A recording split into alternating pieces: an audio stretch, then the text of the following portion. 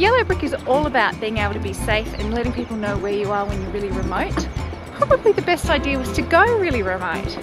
Now normally, yes, you do find me in wilderness kind of locations where there's, you know, gum trees and that kind of thing.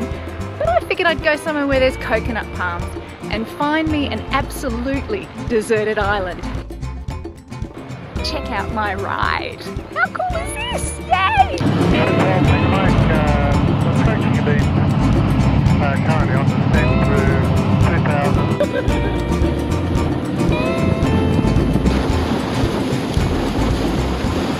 Doesn't get much more remote than this. So I've come to Fiji actually for my day job. Some of you know I work as a producer, and I decided it was a really good opportunity to actually test out the Yellowbrick. And I'm glad I brought it with me, because even though I'd been told there was mobile coverage here on this very remote island, there's actually not. Nobody lives here.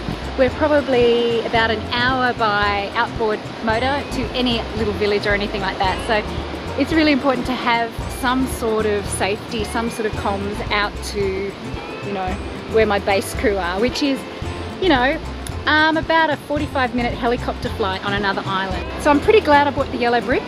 I've sent a message back already to base that they've received. And I just did that through the simple open text. At the moment, I'm now waiting for a helicopter to give me notification so I can advise my talent. But until then, I'm just going to wait in the trees and check out some more of the Yellowbrick features.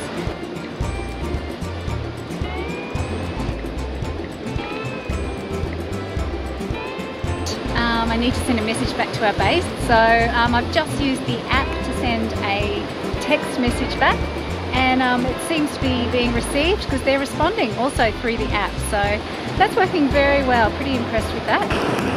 Well, the shooting is all done for today, thankfully, and I reckon it's about time that I got myself a little bit of a R&R.